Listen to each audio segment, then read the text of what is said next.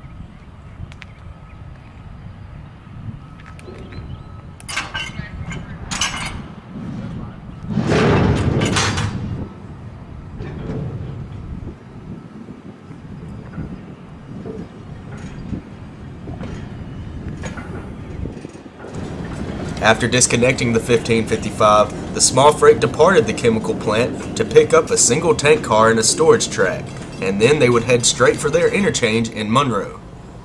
After the crew finished building their train, the chase was on. DSR number 1585 would be on the point. Our first stop on the chase was one of the several bayous in the area.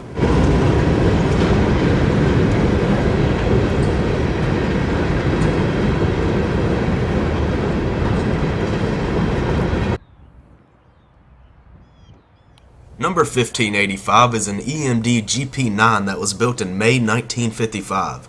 Originally built as a high hood for the Canadian Pacific, the old Jeep, along with a few others, managed to find its way to a short line in Louisiana. These old Canadian veterans would be replacing the old Delta Southern fleet of CF7s.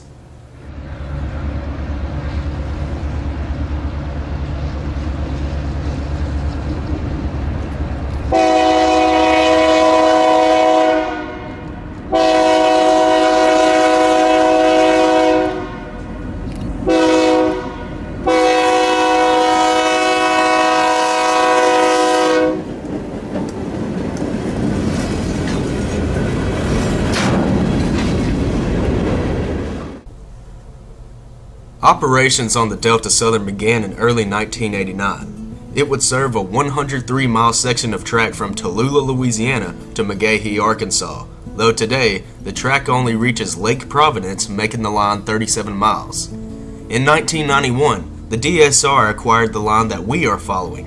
While originally a longer route that went into Arkansas, today the short branch is around 14 miles from Sterlington to Monroe and primarily serves the chemical plants in Sterlington. In 2015, the Delta Southern was purchased by Continental Rail.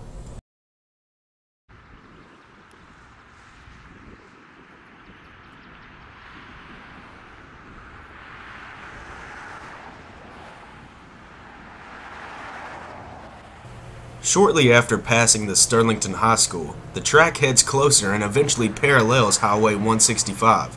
This makes for very easy chasing.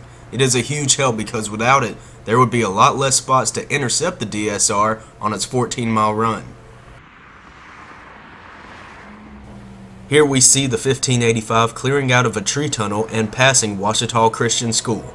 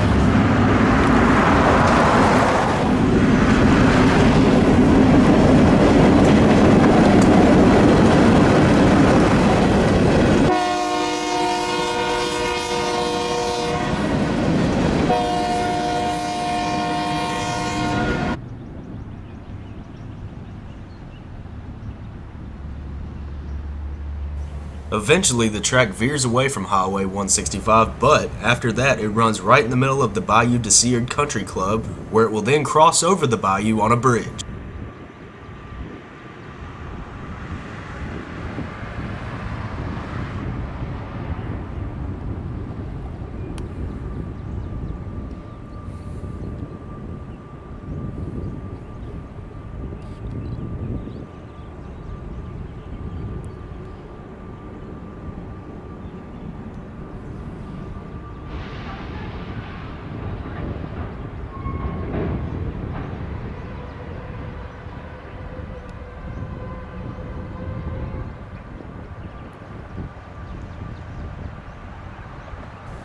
You'll notice that the crew suddenly threw the freight into emergency. On the other side of the bridge, a sizable tree branch fell on top of the rails. Luckily, a good Samaritan who lived in that neighborhood got his saw and assisted the crew in clearing the rail. After a minor setback, the old GP9 continued towards the Union Pacific interchange.